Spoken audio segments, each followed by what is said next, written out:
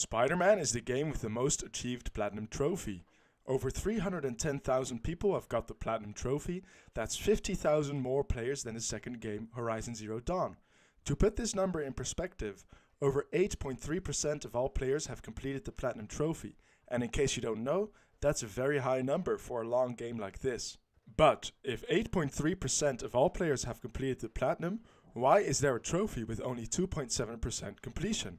Well, a while after the game released, the developers added 3 DLCs. Now the DLCs have a reasonably high completion rate since it's very fun to do.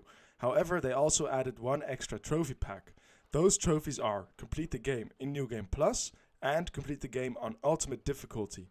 And I didn't even know that was the hardest difficulty in the game. Saved Game 2, New Game Plus, Main Story, Select.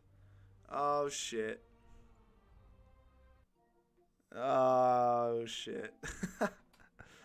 Ultimate difficulty is the hardest difficulty in the game. You guys can't see it, I'm sorry. So, in this video we are not only getting the Platinum Trophy, but we're also getting all the DLC trophies.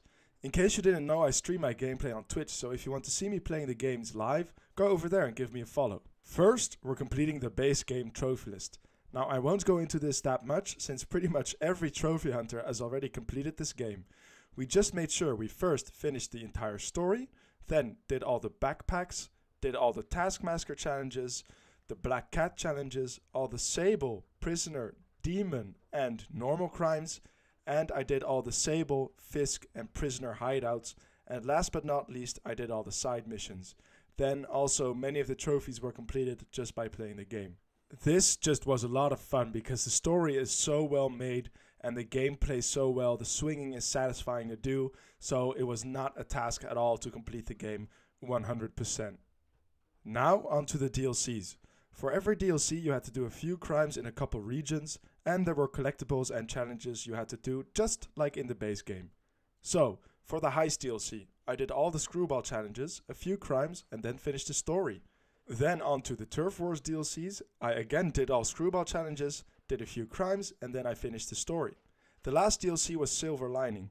In this DLC you finish Screwball's storyline, again I did a few crimes and finished the complete storyline that ran across all DLCs. The DLCs were very short, being about 3 hours per DLC for 100% completion. The DLC story was a lot of fun and adds a lot of lore to the game, so I really recommend you do this if you haven't done it yet. By the way, the DLC is free for all PlayStation Extra members, so go get 100% on this trophy list if you haven't done it yet. Alright, now comes the hardest trophy in the game. Complete the game on Ultimate difficulty. To be fair, it really wasn't that hard, especially if you completed Ultimate difficulty in New Game Plus. The enemies have a lot more health, but since you've already done one playthrough, you'll be maxed out on strength and gadgets. You don't have to 100% the map, you just have to finish the story, which took me around 8 hours or so. So it's not that bad and it gets you 100% completion on the game, so it's totally worth it in my opinion. Alright, so this is my trophy list right now. I have 7 platinums and my trophy level is 147. I did A Way Out and I haven't made a video on that game yet, but maybe at some point I will, I'm not sure yet. And as you can see right now, I'm working on Miles Morales. As I said before, I stream on Twitch, so if you want to see me play the game or you just want to hang out and chat, please join me over there and I hope to meet you there. If not, I hope you liked the video. Please drop in the comments, let me know what you thought of it, and I wish you a happy hunting.